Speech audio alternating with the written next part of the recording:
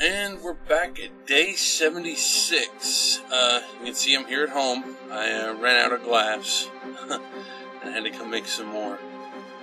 I didn't have quite enough on me to finish my project.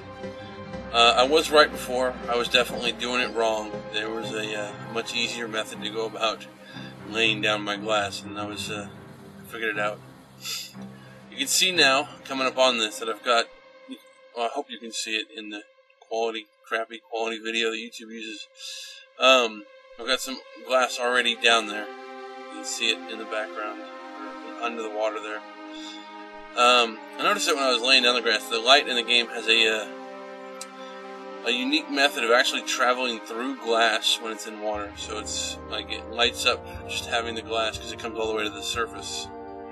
So you can see I've got most of the ring complete. I've got a few hiccups down there where I got the height of the sand wrong, but it'll all be adjusted once I get done laying down the glass, which is what I'm going to do now. You can see here I figured out it was much faster if I just place the glass while climbing up in the water, swimming upwards in the water. It's significantly more efficient, and it doesn't take. It's a lot better than trying to walk along the bottom of the water, because that just was not working. So,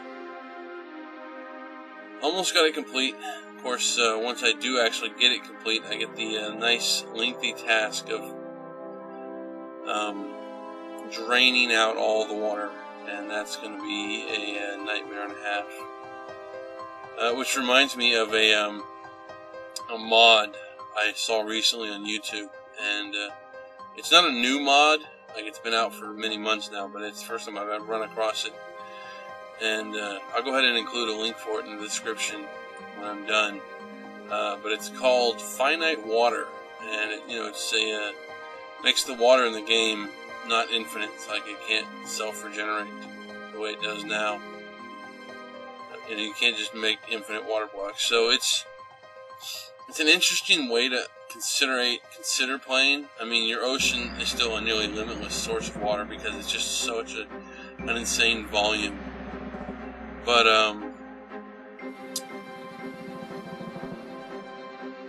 it would make something like this easier because it had like a pump and drain system, so I can literally like pump the water out of my enclosure now that it's sealed, and pump it back into the ocean on the other side, which would be handy.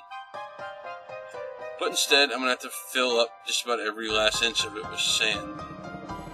So it's gonna be a little time consuming.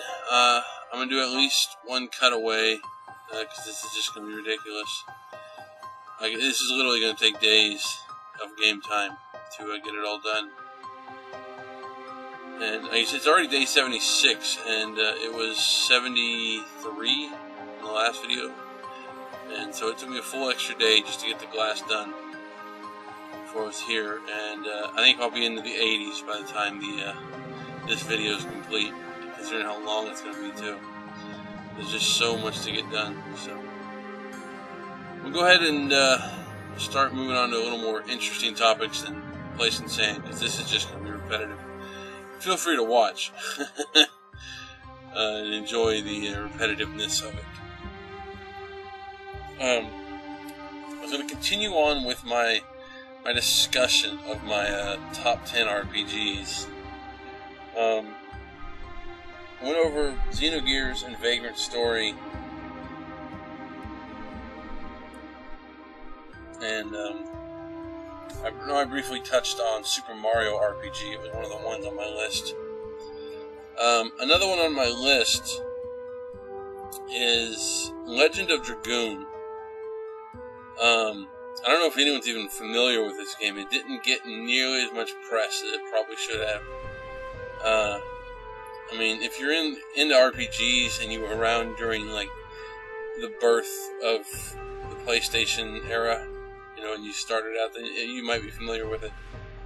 It's like telling people about Wild Arms. Like, if you weren't around near the beginning of the PlayStation era, you probably aren't familiar with Wild Arms either. I mean, there were a few PS2 games that came out, but it didn't really catch on. It was a very unique splitting of the RPG genre, because it had like a very Wild West kind of feel to it. And I don't mean like the way it's not like Gun or any of the other Rockstar Western adventures are, but it was a Legend of Dragoon was made in-house by Sony. It was one of their own productions, and it was an ambitious title, I would say. It had some real flaws, like it was extremely cliched, but at the same time it still had interesting plot. Like it was, and it started out with, you know, your hero comes back from a long journey, and immediately the girl he's interested in is kidnapped, right? And so you're on one of those kind of starting scenarios. And it's like, oh, well, I've been here and done that. Because that's just not exciting. And then, so you chase off after the baddies, and you know, discover your girl has some sort of secret hidden power and thing, and you slowly get involved in this, you know, big world-spanning, save-the-world kind of quest thing. Just like a lot of RPGs do.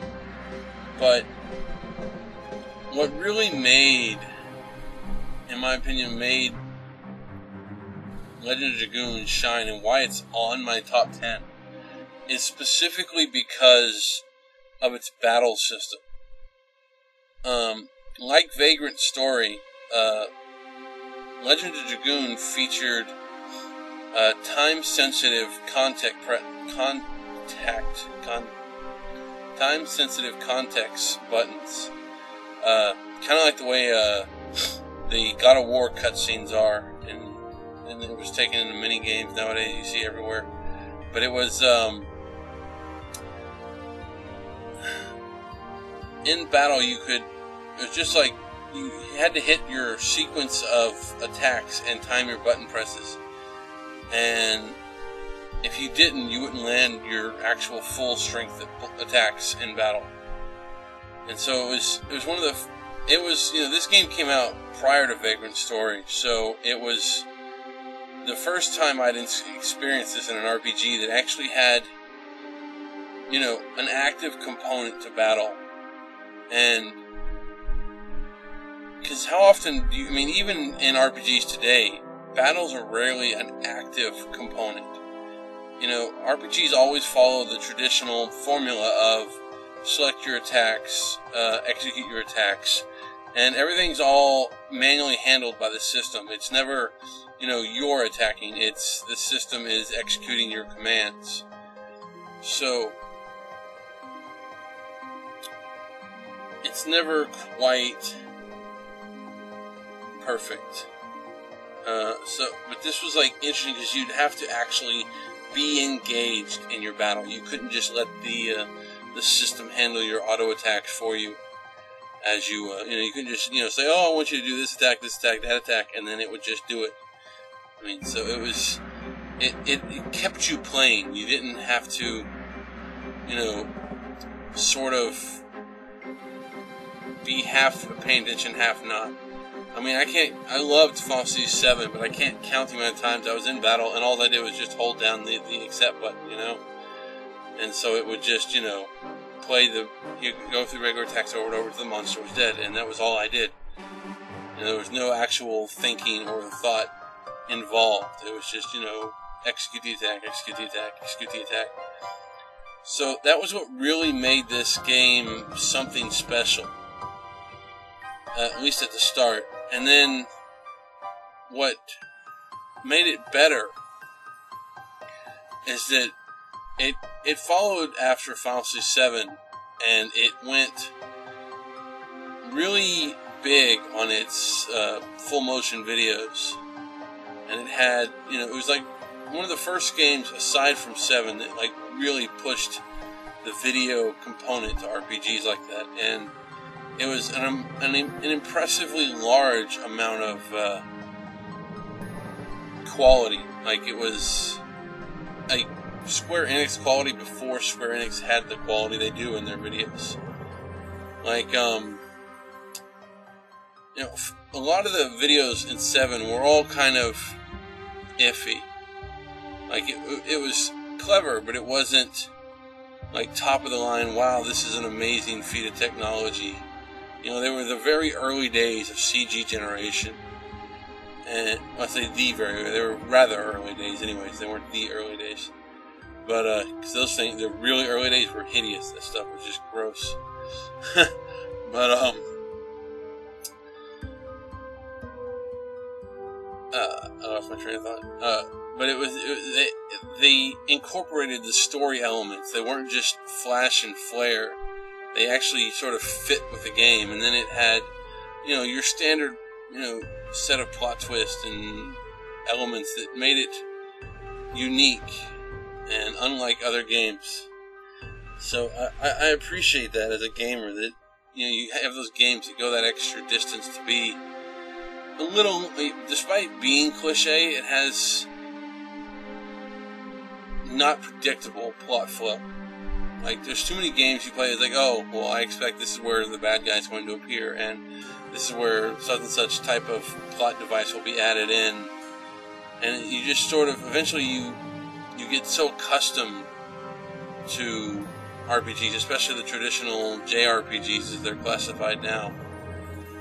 You know, just the old school, that's just the way the RPGs were back then kind of thing.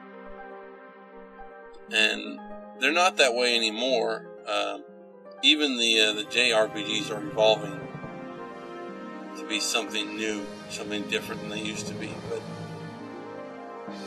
this game, I mean, for being made completely by, you know, a foreign Japanese publisher, and yet not seem like your traditional Japanese RPG was nice.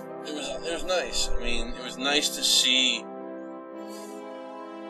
that extra mile to make it relate and different and interesting.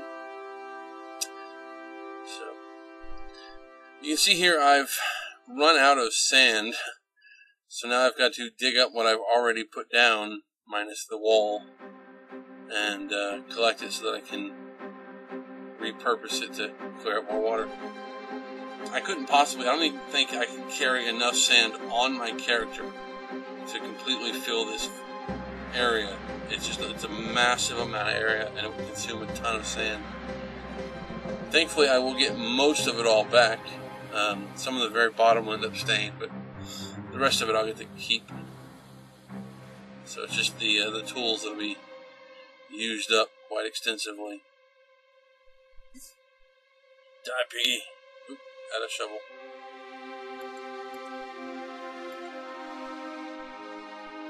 So, I don't know. And Legend Dragoon was something different. Like it had an element which reminded me a lot of Xenogears. Like, of course, I played Xenogears. Xenogears came out after Legend of Dragoon, but I played Legend of Dragoon, I think, after Xenogears because of when I purchased it. But it, I'm going to cut away here and just come back when I'm nearly done. So, here we are. It's been 6 days, 5 days, I don't know. It's been several days. And as you can see, I've got most of it done here. So I'm going to finish filling in this hole and get things going. What the hell was I talking about? I got all distracted by cutting away. Let me think. Backtrack. So my memory's not great. I forget that fast. I'm just must be getting really old.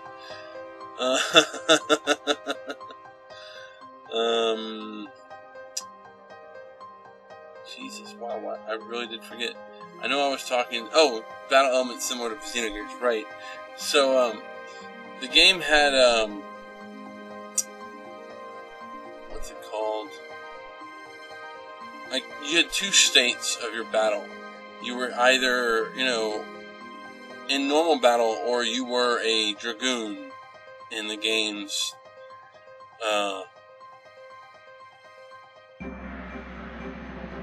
definition of that class. Like it meant something. Like to be a Dragoon was magical, and it had bearing, and you had access to special abilities you normally wouldn't have had access to. And so it allowed the dynamic of battles to shift as you, like, kind of like, a going Super Saiyan kind of thing. Like you suddenly you're more powerful and you can do more stuff. And it's a whole new ball game suddenly. So I like that. It was an interesting way to engross a player. And so it makes me really like it. Like I said, it's on my top 10. If you haven't ever played it, I really do recommend it. Let's see, that covers, we've got Xenogears, Vagrant Story, Legend of Dragoon, Super Mario RPG, and Shadowrun I've covered. So 5 of my 10 already. Let's go ahead and move on to one of my next favorites, and that would be Final Fantasy Tactics. If you've not had a chance to play Final Fantasy Tactics, find a way to do so.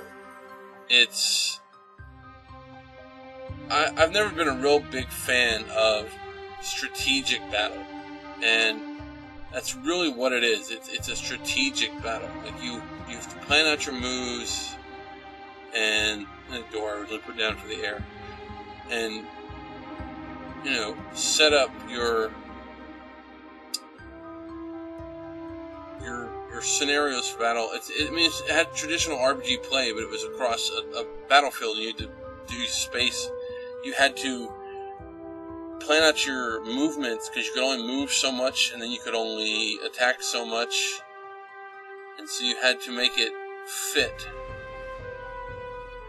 So that was important. Go out here and connect the tunnel now. Don't drown, don't drown. Okay. So it was my first entry into tactical combat in an RPG. Like, I had never experienced it, at least not on that level. Like, I had experienced, what's the word I'm looking for? I'd experienced, and I'm about to drown. Okay, here it is. I'd experienced, the type of tactical planning that goes into, using materia properly in Final Fantasy 7, or, kind of thing that goes into, just setting up a sequence of attacks so you can, heal and attack and get everything done in a round. But this was the first time that you had to, work with units, and each unit had its own different strengths, and it's very much, your tactical combat. And I liked it because you didn't see that hardly ever in an RPG. Like, it was the first time I'd ever encountered that. I know other games like it existed, like, what was it called?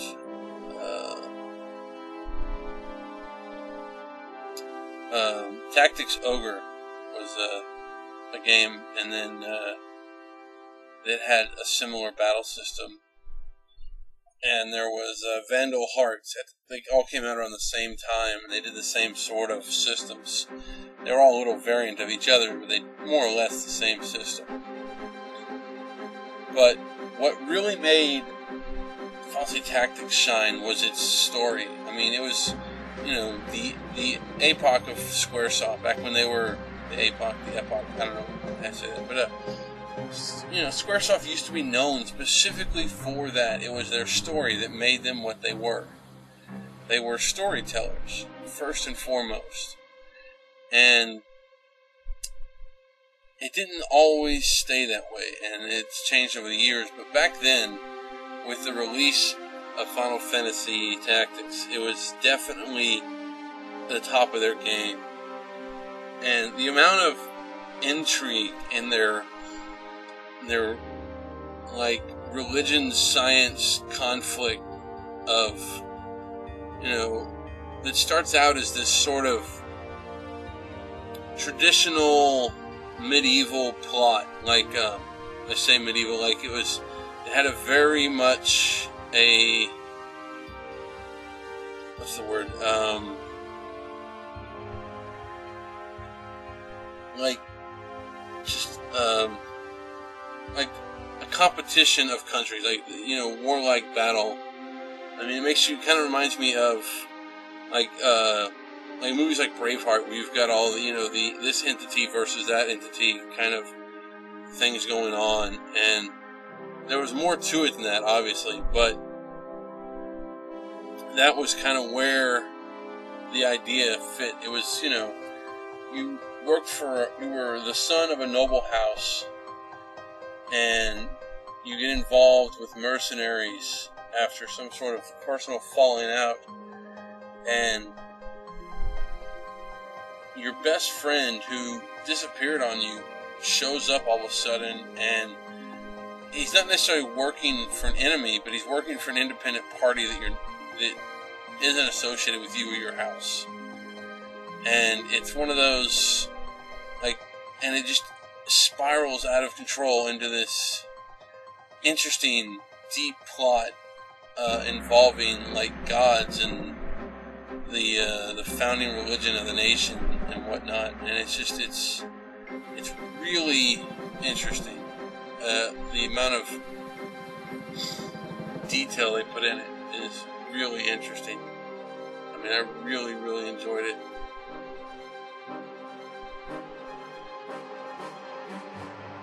It was definitely one of, or I say, would say one of, I haven't played Tactics Advanced or the other Tactics 2 Advanced or whatever, so I don't know if they have the same feel or not.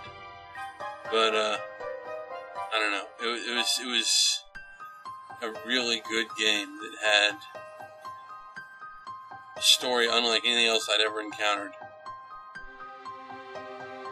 And so it was fun because you really got into the political backgoings. Like, your own character as the son of a noble house was at odds with other houses, and then still eventually at odds with his own house over decisions that were made, and you end up leading your own little band of mercenaries and get involved in this conflict that ends up becoming, save the world in proportion. But it's never utterly cliched the same way a lot of other RPGs are. You don't have that, oh, well, that's an obvious directionality for this storyline to flow.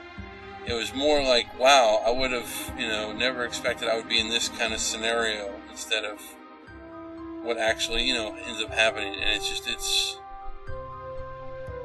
kind of wild. It's like I said, it's different, and I love different. Different's great because different makes you think, and different, gives you another reason to be intrigued and to follow along and to get into the deep element of that story. So different's a good thing, especially when it comes to story. Because everybody wants something new, and nothing's better than getting the chance to experience a story that had never been played out that way before. So I really recommend giving Falsely Tactics a play. It's a very time-consuming game. You will spend a significant amount of your hours playing through it.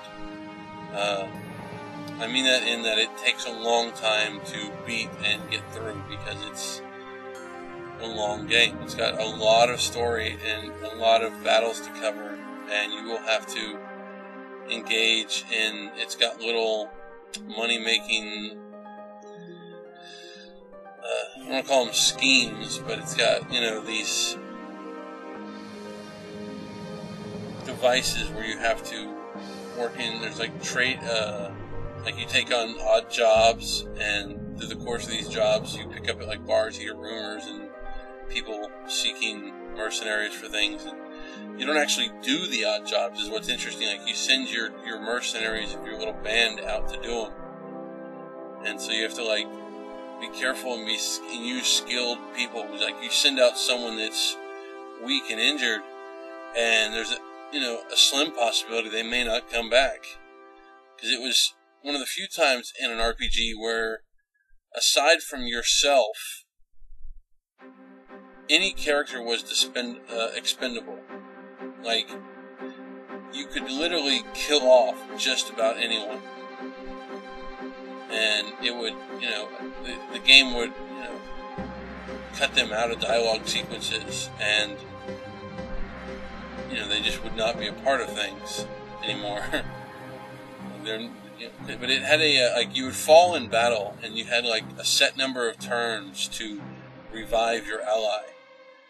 And if you didn't revive your ally within time, their body would basically just decompose and disappear into nothing. And you are now short that ally for the remainder of your game, short of reloading. Which, if you lost a prized ally, was probably a better idea, because you don't want to lose the good ones, because they're definitely, you can always recruit in the game new allies and train them up. Every time you go to town, you could hit up a local bar and hire other mercenaries to join your little escapade. And you had to pay a base fee to get them enlisted. And then after they were enlisted, they would use their abilities and capabilities to aid in your battle. And they would level as you used to, just like any other RPG character. So it was interesting. The mechanics, they allowed you to go that extra mile and make something out of nothing. I like that. It really pushed the storyline to something new because of the gameplay experience that came with it. So that's why it's on my must-play list. That's why it's one of the top 10 RPGs I've ever played. There's always that something that makes it different or new or unique, and that's where the difference lies.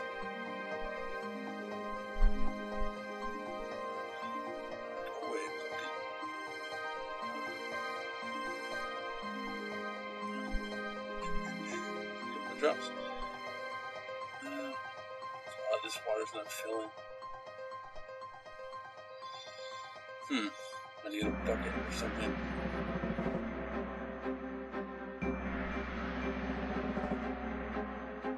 So, that's going to be close to it. I'll just do a little bit more here. It's frustrating. It's not pretty like the rest of it.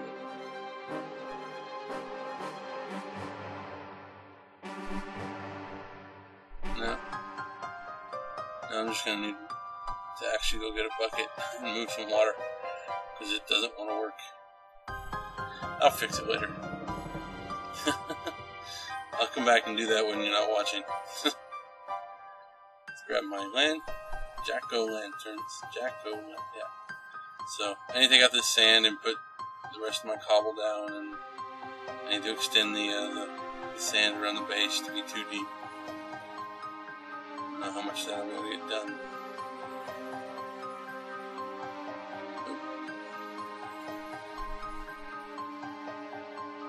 Up to the top. Let's grab my lanterns real quick. Jack-o'-lanterns.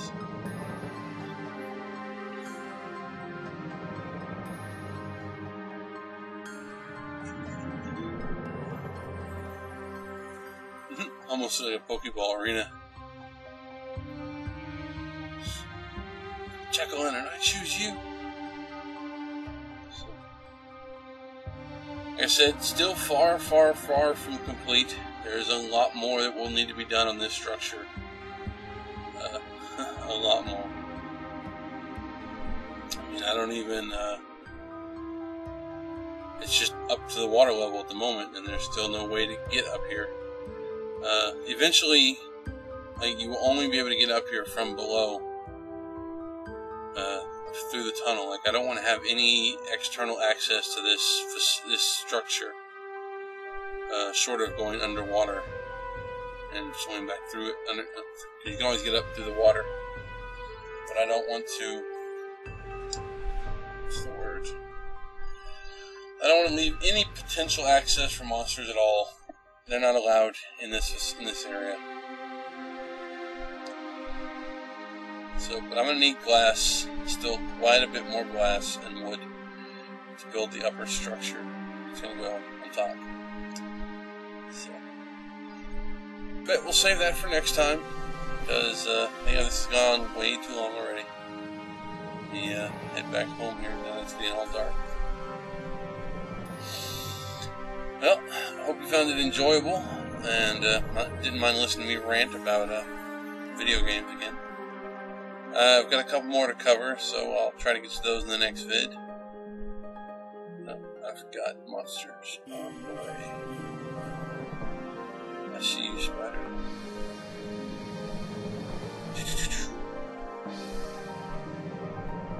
Die, little freak. There we go.